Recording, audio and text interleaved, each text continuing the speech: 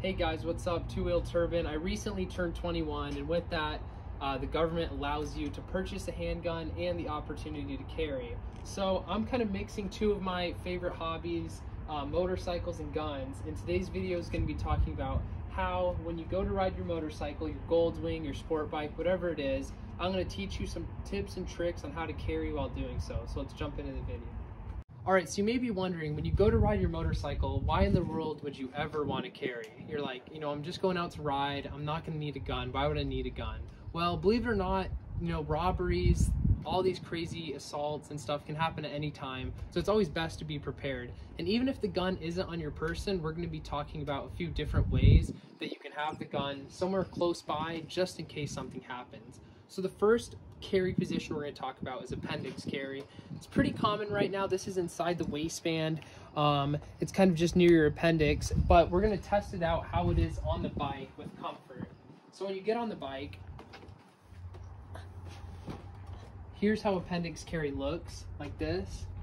And I find sometimes appendix carry may not be the best for everyone, especially if you're carrying something bigger. This is just a Springfield Hellcat. It's a pretty small subcompact, but if you're getting up into a Glock 19 or full-size guns, this may not be your best option because whenever you get into that sitting position, the gun can kind of dig into you. But it's definitely one carry option that you can try. And in the next clip, we're going to be talking about the next carry position and see how it is. Okay, so the next one is just hip carry. A lot of people do this. For me, since I'm a left-hand draw, this is my 9 o'clock position, but if you're a right-hand draw, it'd be your 3 o'clock.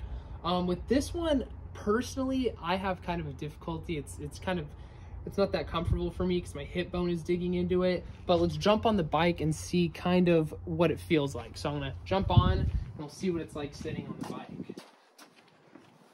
Yeah, that really digs into me. Okay, so I have to admit, when you sit down and you're on the bike, that hip carry where it's just kind of directly right here, I think it's a lot more comfortable than appendix because it's not really pinching anywhere or going anywhere around here. So I can see where when you're riding, that would be really good, and you have quick access to draw. So that's another big plus. With appendix, it is nice, it's right here so you can draw pretty quick, but just right here, I don't know, that feels a little bit more natural. You can just run up your leg, get to where you need to be. But we'll talk about the very next one for on your person, and then we'll talk about some that where you kind of can put on your bike and still have quick access. But yeah, let's jump into the next clip. All right, the last carry position that I would recommend, this one's really comfortable when you're walking around. Compared to the appendix, the hip, I really like this small of the back. It's not directly, behind you. I would say for left-hand carry, let's see, that's probably about 7 o'clock, somewhere around there. 9's here.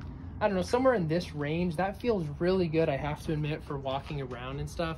But the true question is what's it going to be like on this Goldwing? So let's sit down, see if that becomes obtrusive, and if you could ride like that.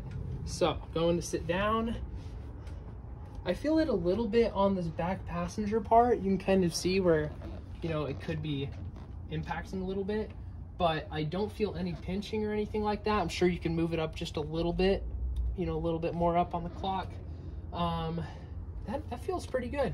The only thing with that is you might, compared to appendix and hip, being able to draw might be a little bit tougher, but you can definitely still do it. Just lean forward, you can make your draw.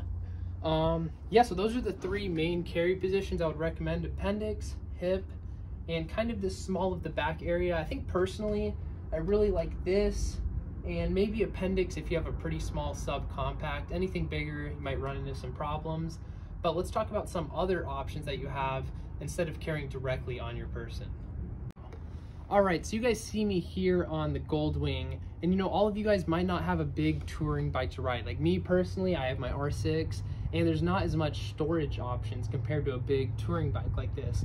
So with a bike like this, just to show to our potential Goldwing owners, if you had a small enough gun like this little Hellcat, let's see, I think it would fit just fine right there. That would be a really nice place. No one would ever know it's on you, and you get to retain all the dexterity and flexibility without discomfort while riding. So I see that's a big plus, and whenever you need it, you still have quick access to your gun. I would recommend keeping it in a holster of some sort so we can protect that trigger guard. But on a Goldwing, that's a great place. But I would say for any other bike where you don't have storage like that, get yourself a little soft tank bag.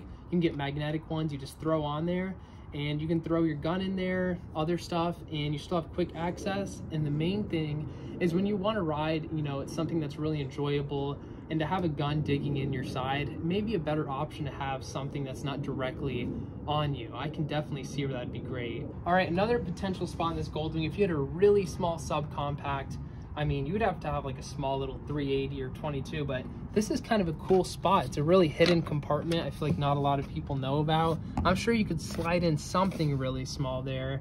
That would be a pretty good spot. I don't think anyone would really suspect that that's a storage option like this. I really like this on the Goldwing. And you know, I've recently started to get into this whole carry scene and into the handgun scene with inside the waistband, all the different holster options. I'd really like to know what you guys think. If you've been riding for a while and choose to carry, let me know what you guys think's the best carry position. And if you haven't, try out a few of these positions. If you have a handgun and you have the license to do so, I think it's something smart to do. You know, with this day and age, a lot of crazy things can happen out of the blue, and it's always best to, you know, have the tool on you compared to being stuck there without it. So yeah, I hope you guys really enjoyed this video, found something that might have been informative to you, and I'll catch you guys on the next video. See ya.